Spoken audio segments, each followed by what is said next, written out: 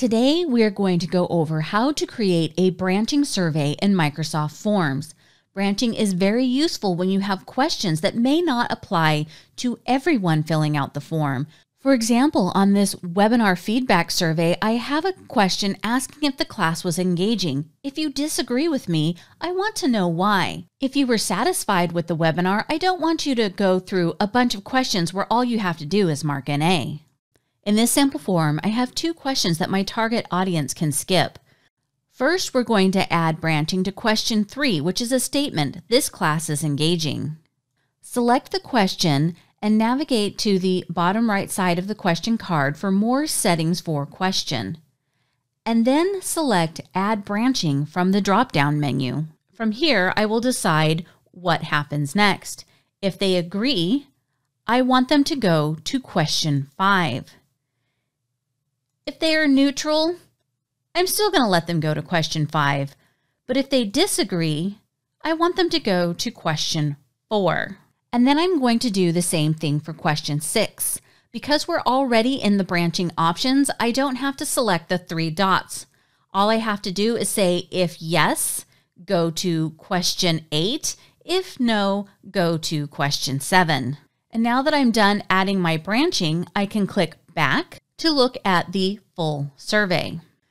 Now that we've set up the survey, it's a good idea to go to the preview option in the upper right-hand corner to take a look at what the survey will look like. And here you can see it starts with 3 questions. So now I can fill out the form to make sure the branching works exactly the way I wanted it to. When I get to question 3, I'm going to say that I disagree that the class was engaging. And then you see that question 4 opens up and I can now explain why. As we continue to fill out the survey, the same thing happens with question 6. If I say, no, I did not learn anything new during this session, an additional question is going to open up and I can provide my feedback. Now all I have to do is click submit and the survey is done. Now I'm going to go back and test the survey to make sure that it still makes sense when somebody answers the question that they agree with the class being engaging, to make sure that it still makes sense and goes to the correct place when the branching takes effect. So now we only have 6 instead of 8 questions, and they went to the places that I intended. I'm happy with how this survey turned out, so now it's time to share it. Navigate to the upper right-hand corner and click on the green Share button. This is where you can adjust the settings for send and collect responses. The default where I work is only people in my organization can respond, meaning you have to work for the same company I work for in order to answer my survey. If your organization allows it, you can choose anyone can respond and then generate a link that can be sent to people outside of your organization. The other option is specific people in my organization can respond. With this option, you can choose this and type in a name, group, or email address to narrow down who can respond. For example, maybe only the marketing team can respond. As the owner of the form, when people begin responding, you can come back and check out the Responses tab. The questions that I formatted as a free type or a date show me the latest responses.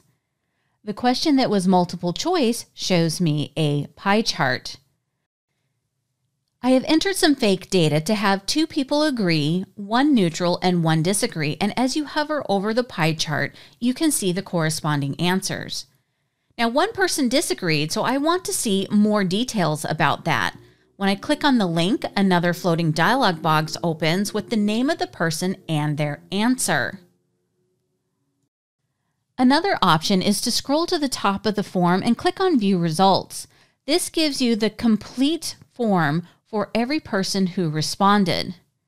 If you go back to the top, you can click the drop-down and see the name of the individuals. Now, I submitted all this fake data, so it's all my name.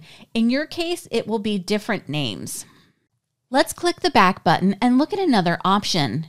You can open the survey results in an Excel file.